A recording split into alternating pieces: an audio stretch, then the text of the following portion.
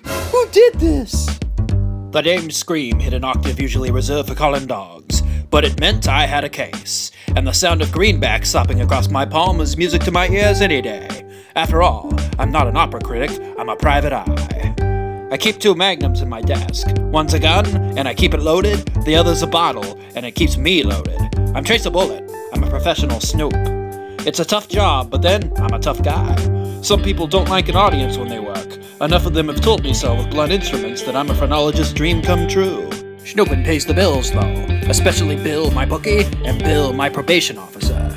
So when a tall brunette opened my door with a case for me, my heart did a few calisthenics, and I took the job. The dame said she had a case. She sounded like a case herself, but I can't choose my clients. She was the pushy type, the kind who'd break your heart, or maybe your arms. I hurried over. Either she had a psychotic decorator, or her place had been ransacked by someone in a big hurry. Well, how do you explain this? The dame was hysterical. Dames usually are. What have you got to say for yourself? Don't touch anything. I'm looking for clothes. The click of a hammer being cocked behind my head focused my thoughts like only a loaded .38 can. The dame had set me up. She didn't want me to solve the case at all. She just wanted a patsy to pin the crime on. Well, I didn't like the way this story was shaping up, so I decided to write a new ending with my .45 automatic as co-author. I introduced the dame to a friend who's very close to my heart, just a little down and left to be specific. My friend is an eloquent speaker.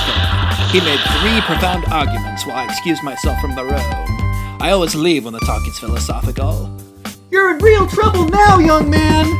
I just finished putting the puzzle pieces together when the dame's hired goon jumped out of nowhere and practiced for his chiropractic degree.